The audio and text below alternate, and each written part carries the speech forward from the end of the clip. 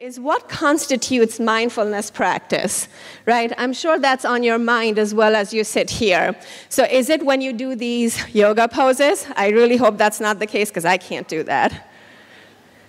Or is it when you're taking a walk in the park? You guys have a beautiful gardens in the bay, so is that what mindfulness is?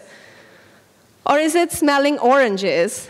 I couldn't find a copyright picture that was about smelling roses, so I put a smelling oranges picture here. And my answer to that is that it's all of this.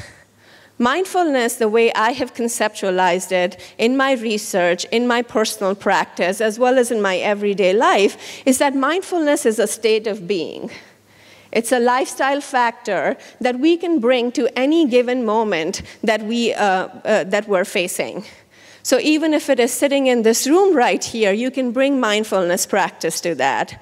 So rather than thinking about the dinner that you're going to have or the plans that you have in the evening or what happened in the past, it's about this present moment and bringing your attention to whatever it is that you're doing in this present moment. So let's start by a few definitions of mindfulness, and there are tons of those that exist out there. The ones that I like to focus on is the one given by Jon Kabat-Zinn, who is considered to be the founding father for mindfulness-based stress reduction programs, basically taking a lot of the Buddhist traditions and packaging it into this nice 8-week program. And here's how he defines it. Mindfulness means paying attention in a particular way.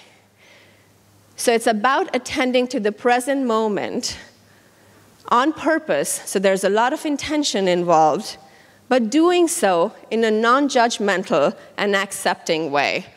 And that's an important component as well. So it's not just about attending to the present moment, but it's doing so in a framework that cultivates non-judgment, that cultivates acceptance.